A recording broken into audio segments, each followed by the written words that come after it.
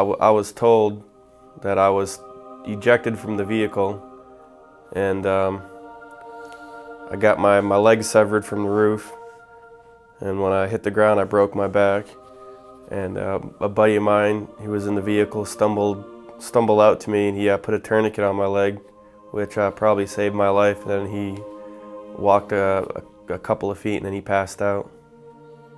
We got a phone call about like 9:30 in the evening, and it was Gunnery Sergeant Rose, I remember his name, and he just started saying your son was injured in Afghanistan, and he started saying the injuries. And my wife heard me saying them out loud. I was writing them down on a piece of paper, and she said, no, no, no. She was just devastated, and so was I. I guess I could say my therapy didn't really start until I was in Bethesda. They tried sitting me up and tried doing a few things, and I couldn't transfer myself. I couldn't really control my body at that time. And then I was shipped to Richmond, and eventually I was able, able to lift my head, and I was able to move my hands and sit up, transfer on my own, and it's been quite a battle.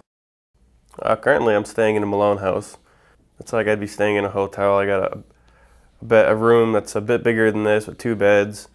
But we live on the 4th floor, and there's no, the emergency exits if there's a fire are all stairs.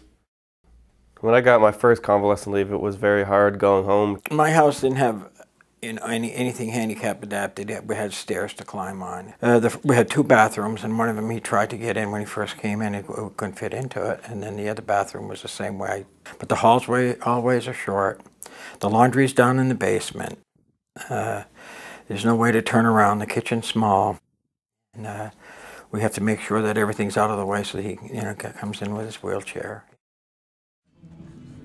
It makes me smile to know that there are people out there that are trying to help people with conditions like myself live a daily life without the stresses of having to reach or try to get out of your wheelchair to reach a plate that's way up on the top of the cupboard, or you have to reach over the sink to wash dishes and stuff. And I won't have to take a ramp that it goes up, turns, goes back up, and turns into the house. The roll and shower will be really helpful, because I don't have to worry about having a bench seat that can slip all the time when it's in the tub. It's giving him freedom. The plan that he has picked is open from the dining room to the kitchen to the living room. You can go around without any obstacles in your way.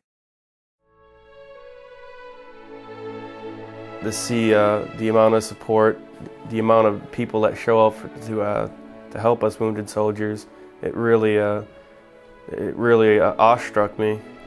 It's good to know that people really care.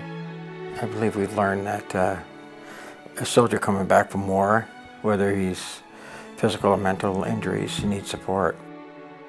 It's very gratifying. It's definitely greatly appreciated, and I wish that the gratitude that I'm receiving continues to all my fellow soldiers.